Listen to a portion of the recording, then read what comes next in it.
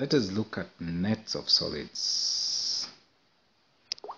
When we talk about a net of a solid, it is that which is formed by cutting the solid along its edges and laying its faces flat.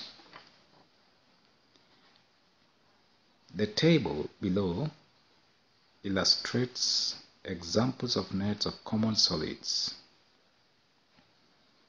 The first solid is a cube. When the cube is cut along its edges, we get its net, which shall be 6 squares. For a cuboid, we also get its net, which shall be 6 rectangles, unless it has a square cross section. If it has a square cross section, then its net will be made of 4 rectangles and 2 squares.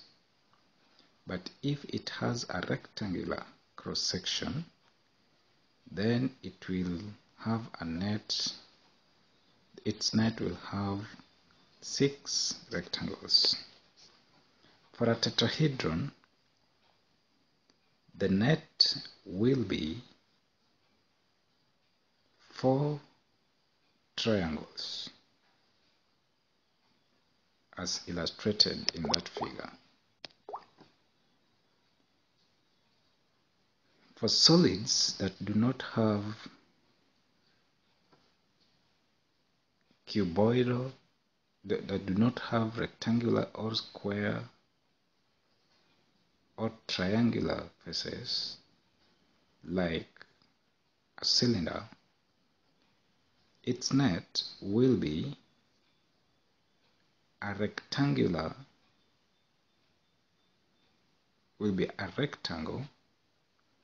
and 2 circles. The rectangle represents the curved part of the cylinder. For a cone,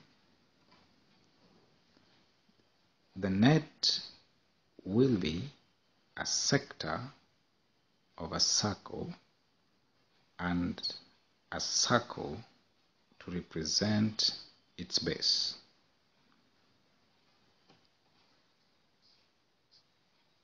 We may also have a rectangular based pyramid. For a rectangular based pyramid,